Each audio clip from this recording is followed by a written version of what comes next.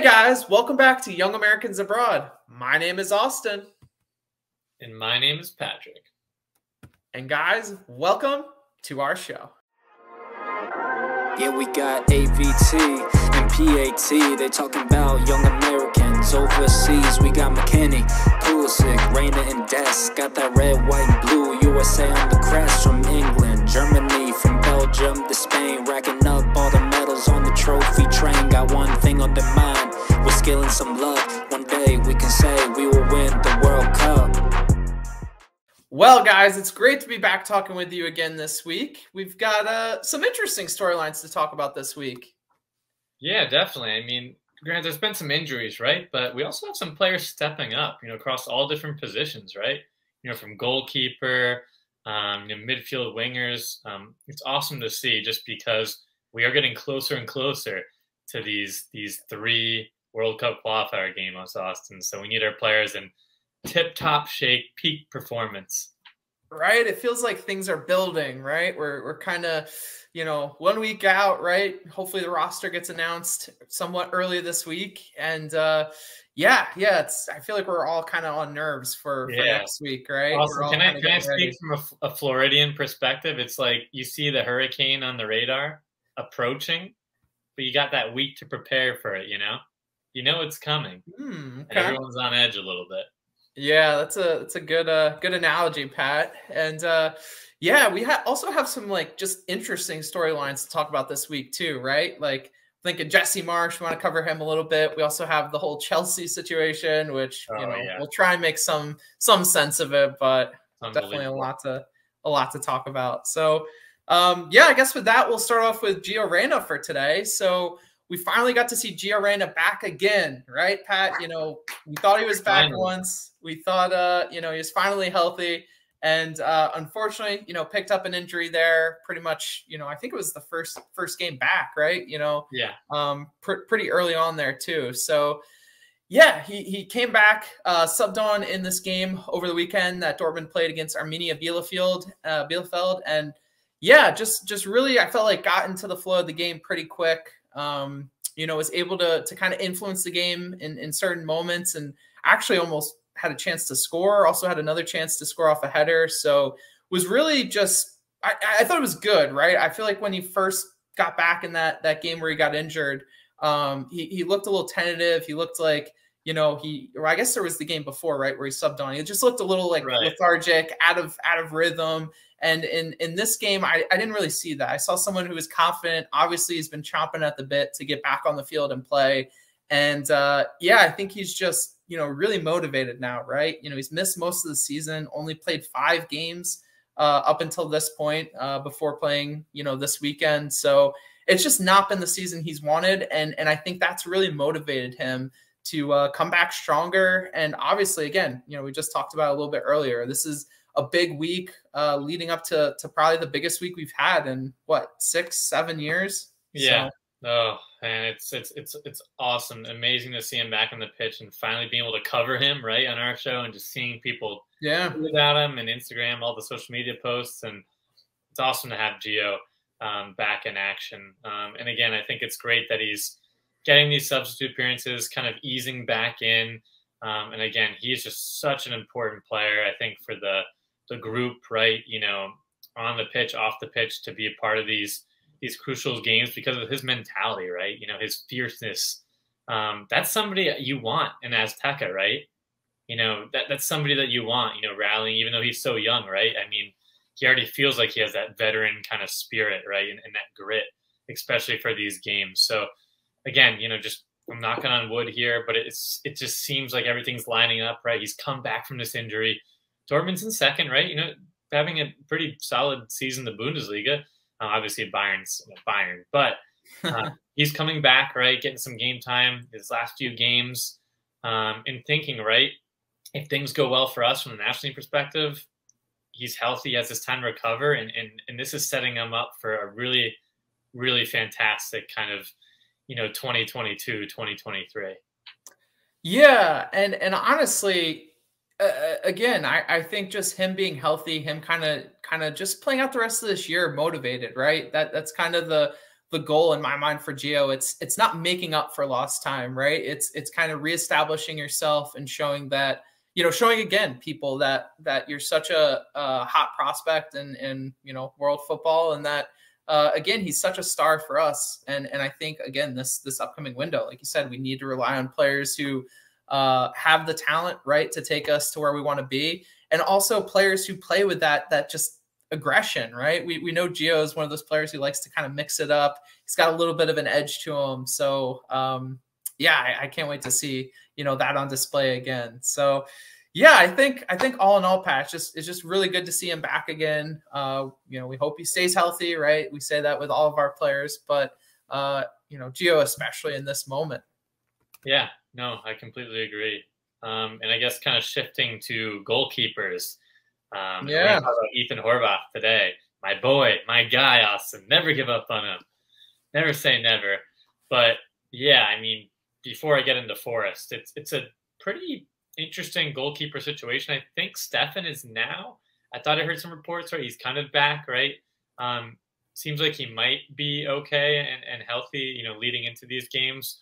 I'll have to double check that. But yeah, obviously Turner, we know what's happening there. There's been some uncertainty, right? And goalkeeper, building out the back, right? It's the last line. We want people in there that are reliable, especially for these crucial games. And we've seen what Horvath can do with the national team and how clutch he's been, and also some areas where he's been a little inconsistent. But we're talking about Nottingham Forest today and his performances. He just picked up his 3rd clean sheet over the weekend and a 4-0 win against Reading. And that's his 5th straight start.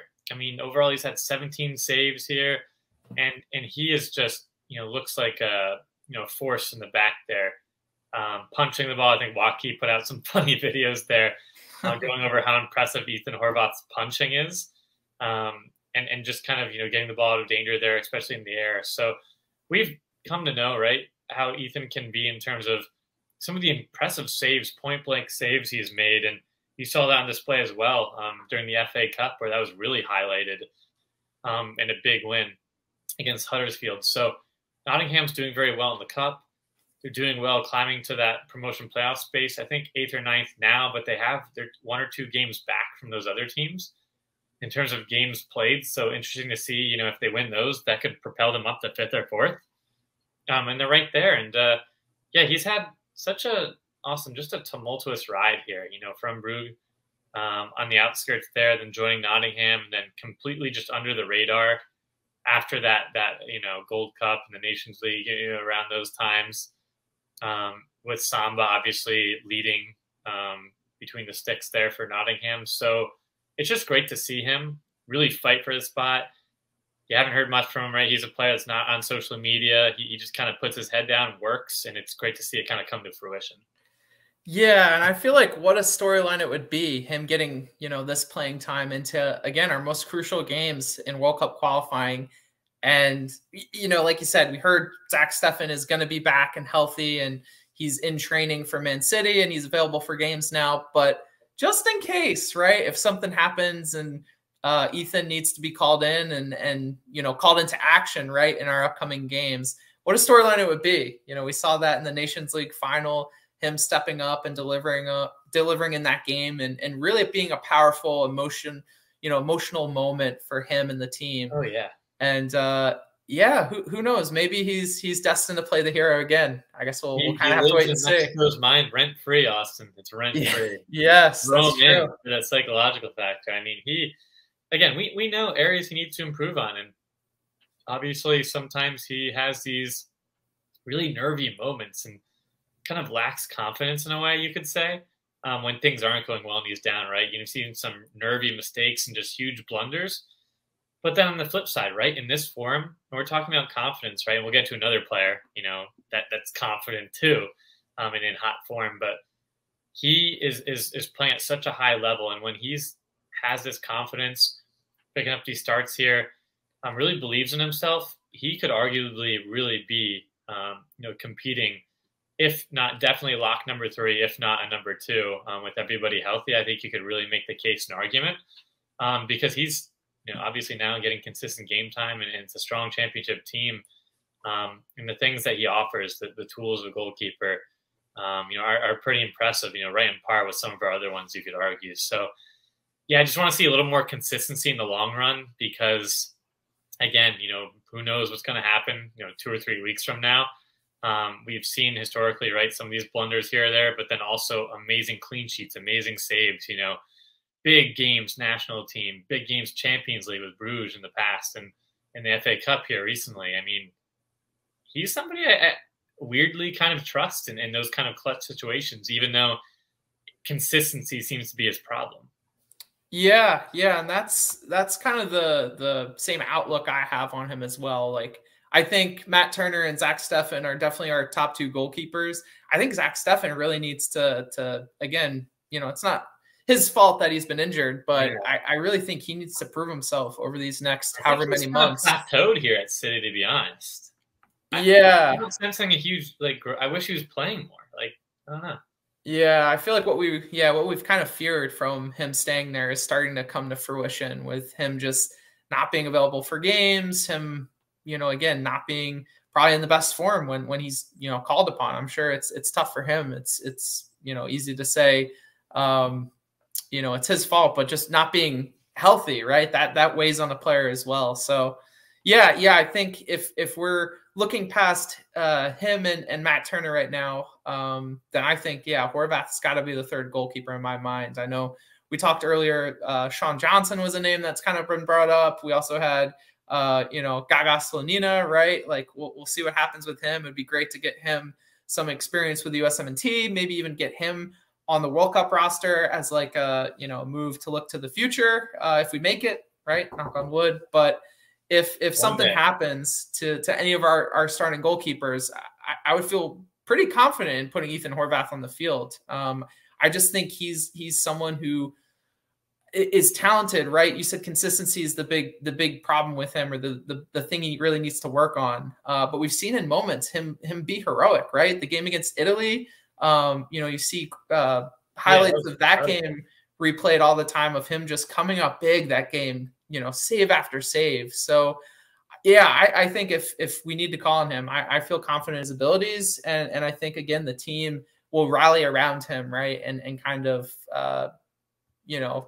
support him and give him that confidence he needs going into a game. Yeah. And that's the only thing I want to quickly add is just Berhalter's thing. I'm a little disappointed, from his management style, where I just wish he was part of the group a little bit more. Obviously, it's great that he kind of almost proved himself, right? This new group, this new change coming up clutch, especially, like you said, for coming in for Steffen, right, when he got hurt and making that save against Mexico. I think, he has the full trust of the staff and the players after that. But obviously he hadn't been in the picture, right? Consistency with his club, but I don't know. I still think it would have been beneficial to have him, as that 3rd option there. Just in and around the team, just because, and at any moment, Samba is a really talented goalkeeper, but he was able to overtake him right now and kind of making up on lost time with the group, I guess you could say. So I guess just a bigger complaint picture with Greg is kind of the inconsistency with people in and around camp. But I think Horvath should have been one that again, I guess you could still make the argument, right? He wasn't getting the club time, but I still think he should have been that 3. Yeah, I agree. And it'll be interesting to see what happens with this upcoming camp. So yeah, I think with that, let's move over to our 3rd topic for today, and that's Jesse Marsch, right? So Jesse and Leeds had their next 2 games to play this week. So midweek they played against Aston Villa, and Pat, just was not a good game. And this was a pretty important game, right? Aston Villa is pretty much a mid-table team. I think they're in like 9th or 10th position right now. Yeah. Obviously, Steven Gerrard has come in mid-season, right? Has really kind of helped turn their season around. They were not doing so hot to start the year, and they brought in, a player like Philippe Coutinho. Like, oh my goodness, right? Like, definitely a player that's, his talent is above the level of Aston Villa, but a great move for them. And yeah, it's a big test for Leeds too, right? Remember, this was a team where, both teams, when they met in the championship in 2019, were involved in a game that got really heated. And it feels like ever since that game, there's always been a little bit extra intensity in these Leeds Villa, matchups. So going into the game, this was going to be a pretty pretty big test for Jesse and his boys there. And, you know, again, unfortunately, they weren't able to come out on the day with any points to show. They lost 3-0. It was a pretty handily defeat, right? They didn't look too good on the game. They were very, I would say, out of rhythm. They didn't seem like they had much confidence in you know, playing with each other. They were very it always seemed like they were on the ropes, right? Like Aston Villa had complete control of this game.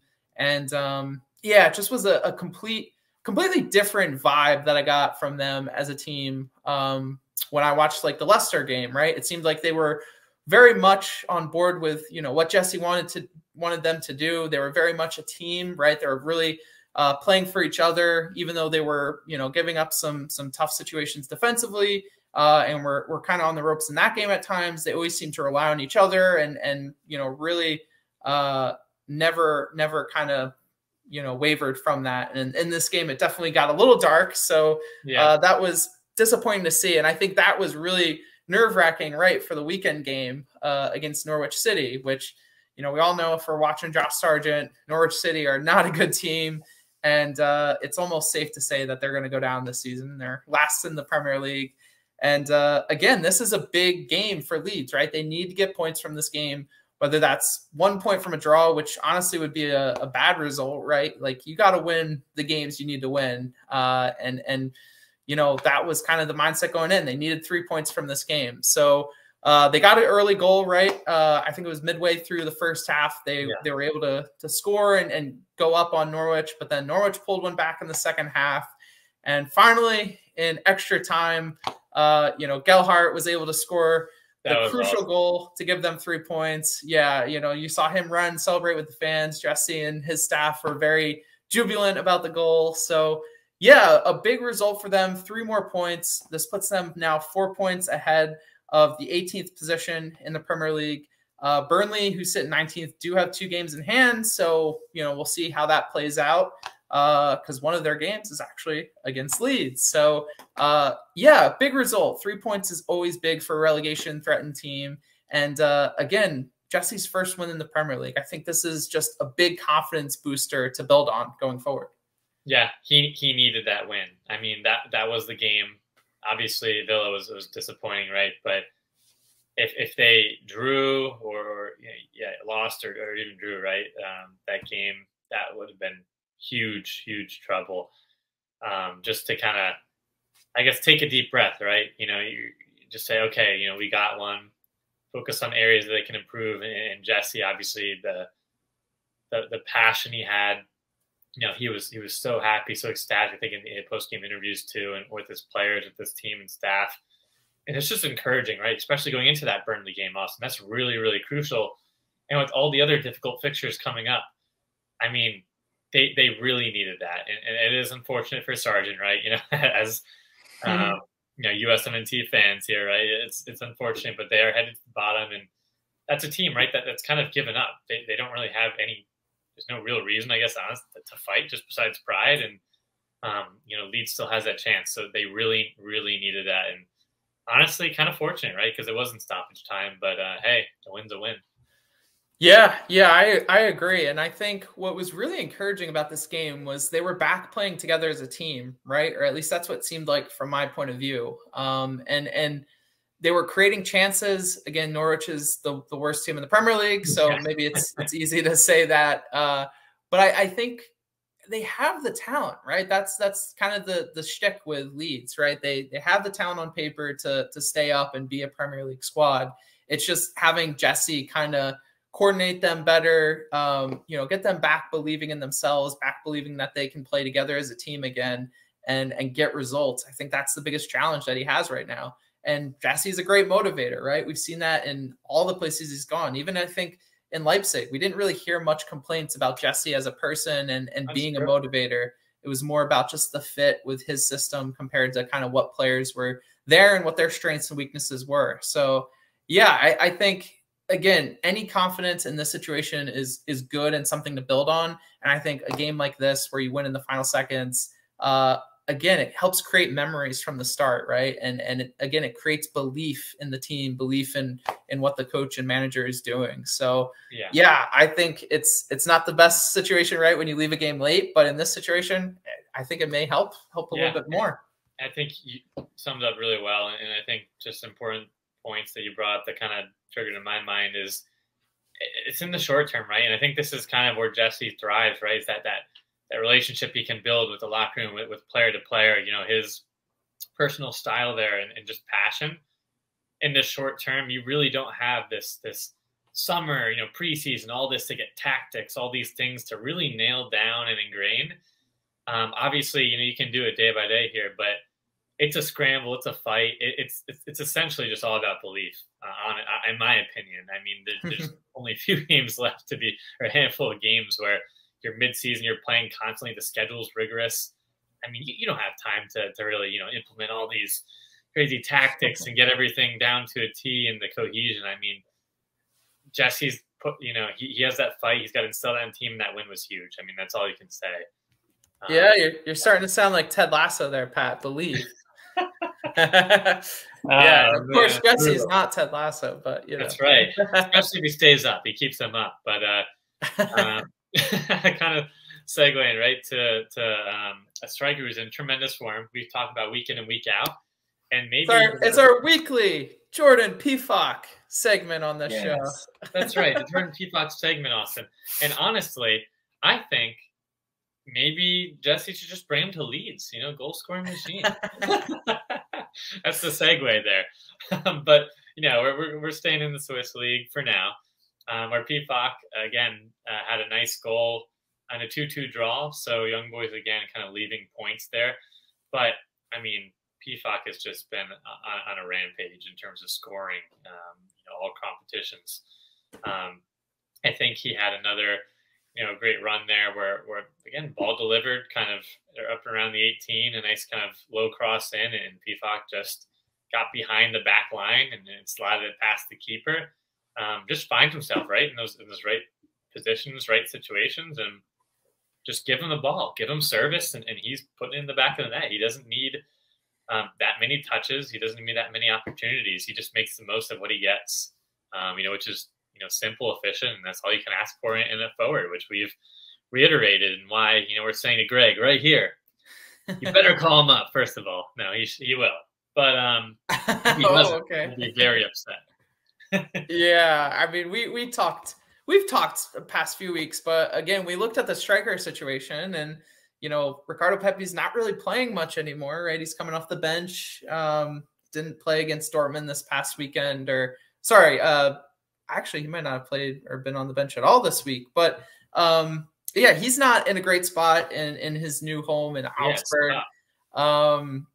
You know, we talked about Jossie Zardes before the show. He's now coming off the bench for the Columbus Crew.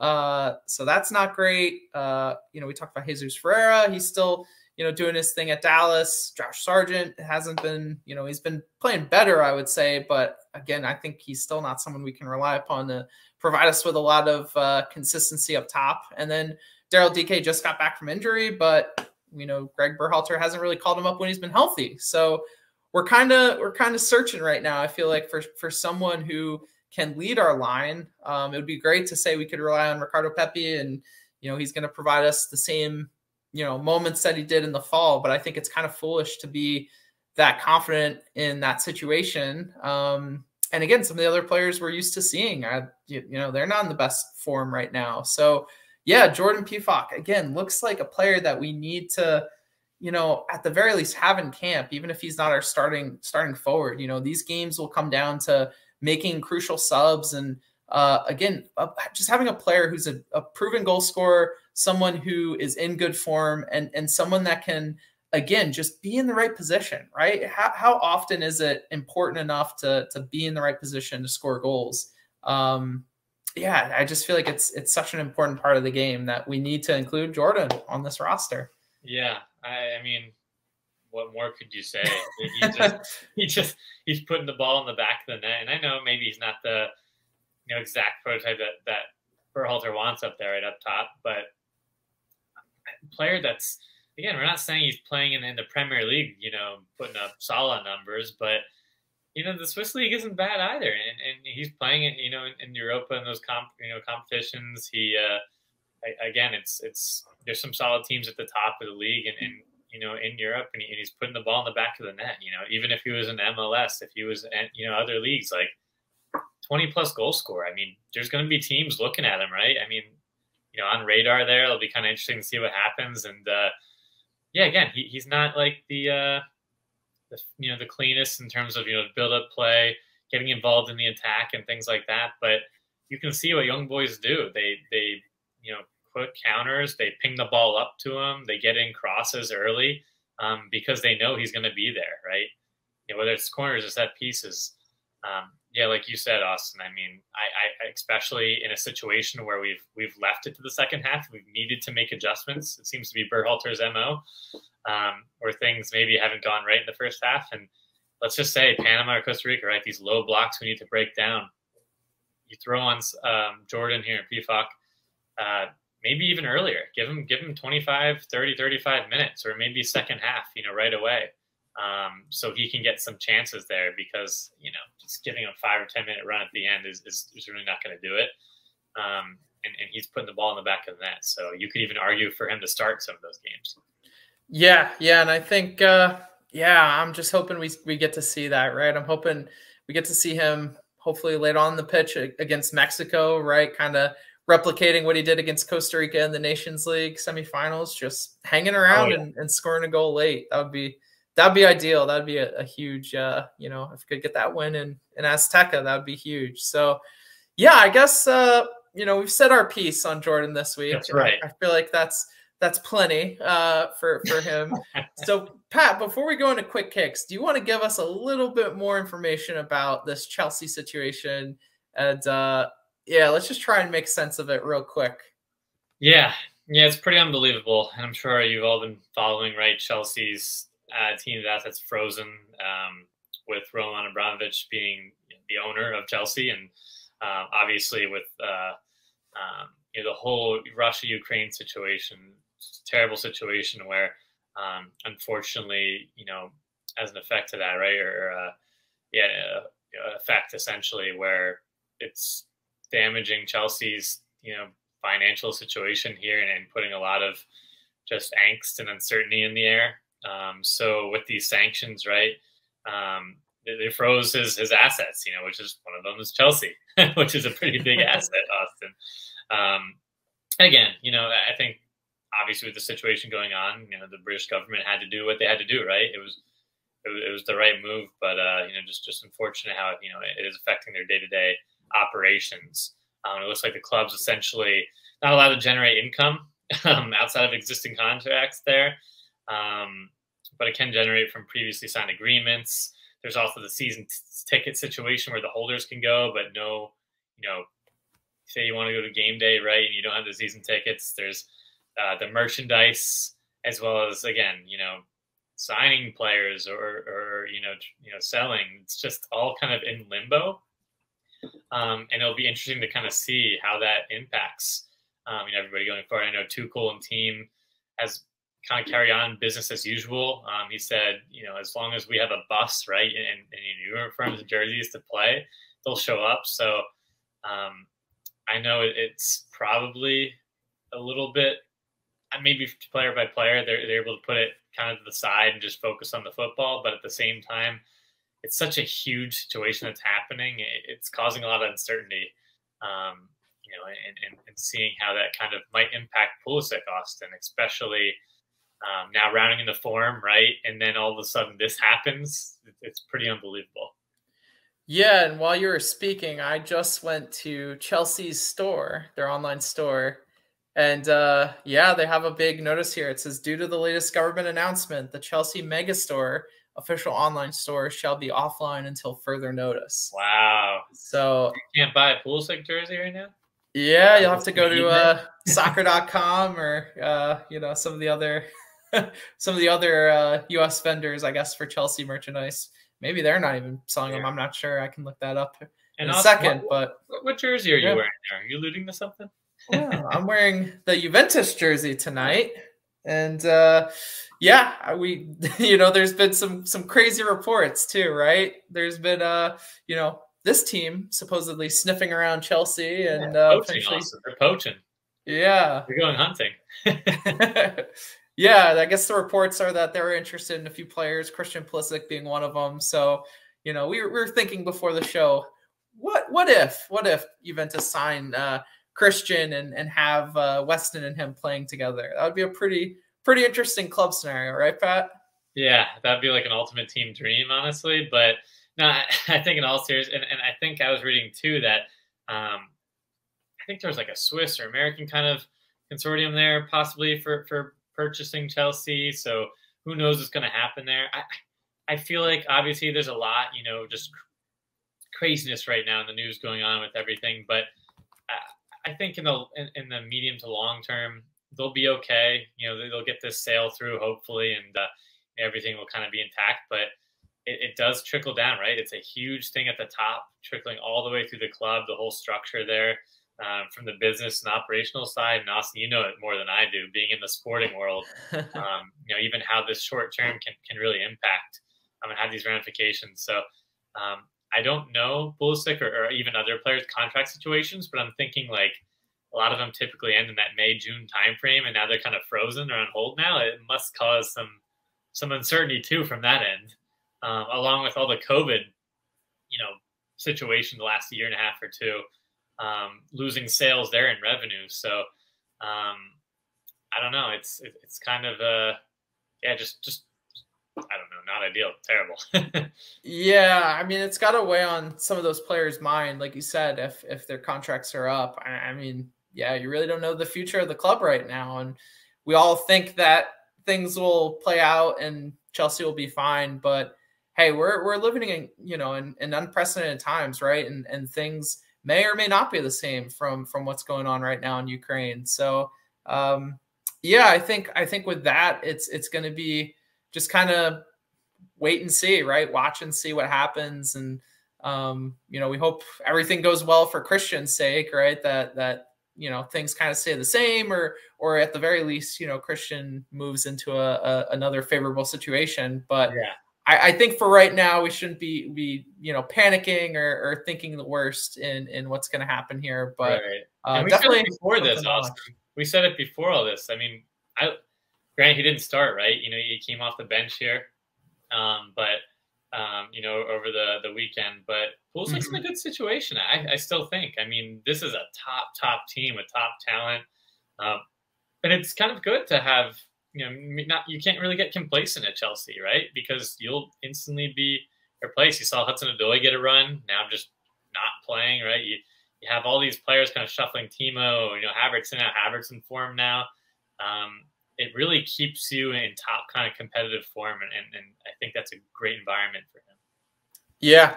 I mean, they won the Champions League last year, right? They're a good team. No They've proved it. So. Yeah. So I think with that, we're going to head over to Quick Kicks. All right, guys. It's my favorite part of the show. It's Austin's, I hope. And I know it's yours, at least. It's mine. Oh, yeah. Of course. Why wouldn't it be, right? Well, let's get into it, guys. It's none other than Quick Kicks. And starting Quick Kicks today, we are heading over to France with Timo YAA. He came on in the 75th minute in Lille's 0-0 draw against Saint Etienne.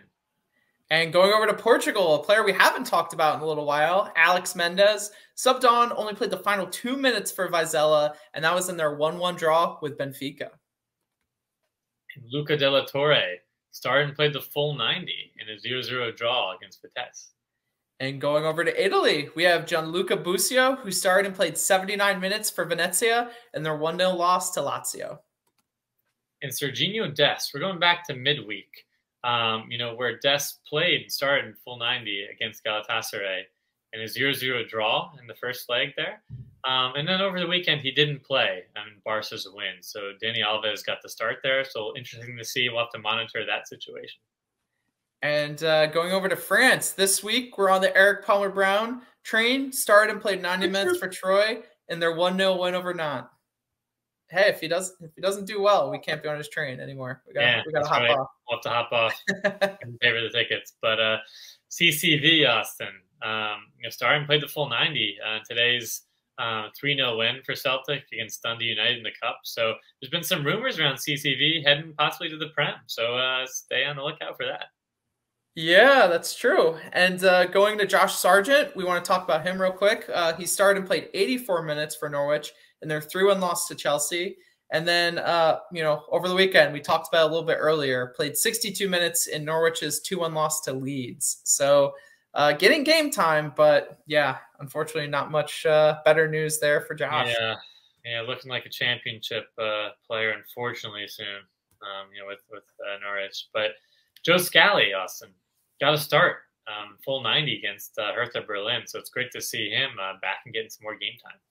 Yeah, that was really good to see this weekend. And speaking of the championship, we're going to go there and talk about Valérien Balogun, who midweek scored his first goal for Middlesbrough, and that was in their 4-1 loss to Sheffield United. Unfortunately, kind of came off of an errant back pass, but nonetheless, his first championship goal. And then over the weekend, he started, played all 90 minutes for Middlesbrough, but that was in a 0-0 draw with Millwall. Right.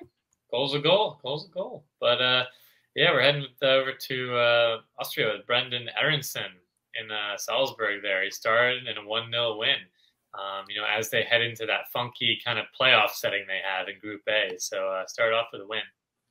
Yeah, and going back to Germany, we have George Bello, who started and played all 90 minutes for Bielefeld in their 1-0 loss to Dortmund. And I thought George looked okay in this game. Yeah, it's been good to see him, you know, go over to the Bundesliga and get more minutes as the season goes on. Yeah, no easy leagues, right? And, you know, last, we're heading with a player we haven't talked about in a bit, but Charlie our boy on loan from QPR for Gillingham FC, and he got to start and scored, you know, right away, the game-winning goal and a 1-0 win. So great to see another attacker putting the ball in the back of the net. And that's all for episode today, guys. Thanks for watching. Make sure you like this video and subscribe to our channel down below. And don't forget, check out Instagram. You know, make sure you follow our content there. Like all those fantastic graphics my boy Austin's putting out. Twitter. We're also engaging, you know, with that USMNT community. So check us out on those platforms. Yeah, I will say we've been neglectful recently of the social media game, but we will be back soon. It's been a hectic, crazy time for both of us so far, but we're coming close. We're going to get back there real quick. And we also have our merch store we launched earlier last year, so go check us out there. Check out what items we're selling. And yeah. Yeah, and don't forget podcast form, right? You know, if you're, you know, of course you're going to watch on YouTube, right? But when you're commuting maybe, or just, you know, doing some you know, boring data entry and Excel sheets, right? You know, put us on, right? The podcast, Apple, you know, Google Podcasts, you know, Spotify, all that. So make sure to check us out there too. Yeah, and again, it's a big week, right, coming up for the USMNT next week. We're looking for the roster to come out this week. We've been talking about doing a live show, kind of getting our reactions for that. So stay tuned for some news. And we're also going to live stream before the Mexico game next Friday night. So make sure you you know, have your notifications on for that live show. We're going to actually do some giveaways during the show too. So definitely want to pop in, you know, stop by and check that out. We got some cool things we'll be giving away. And yeah, just an exciting time, right? Had some good storylines this week. This weekend will definitely be packed with some more. So yeah. Definitely good to have some storylines with all the injuries, right, that we're having, but also some players emerging, like we've said, and we've talked about on this show. So, you know, feeling a little bit, you know, excited, you know, nervous, all those feelings, right, that you have, you know, kind of that week out. You're like, can we get there? We're so close, Austin, because we're just 3 games away, and maybe one day we'll do it. That's right. That's one day. We'll get back to the World Cup and also win the World Cup.